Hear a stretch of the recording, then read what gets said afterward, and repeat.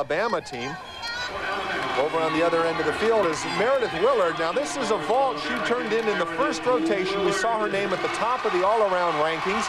The defending all-around champions vault in rotation number 1. Little different vault, handspring front with a half twist, but a solid landing, and she's very excited about that. And a 9.925 from the judges. So now she's getting ready for the uneven bar.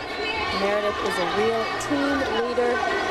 This team relies on her so much, the all-around national champion. She's actually the 1996 regional bars champion. She's so consistent. She's moving well, no form breaks.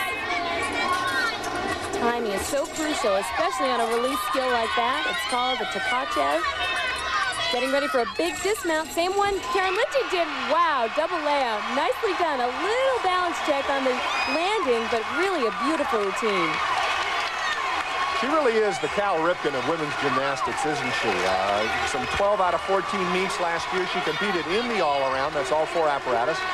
Hit 57 of 58 routines. Very consistent. That is what is so important. That is a coach's dream. 57 to 58 routines is almost unheard of. Look at this. 2 flips back within a completely straight position and really stands it up perfectly. 9.9 the judges score. Sarah Patterson gives one of her top athletes a great hug. Stay with us. Great action still to come.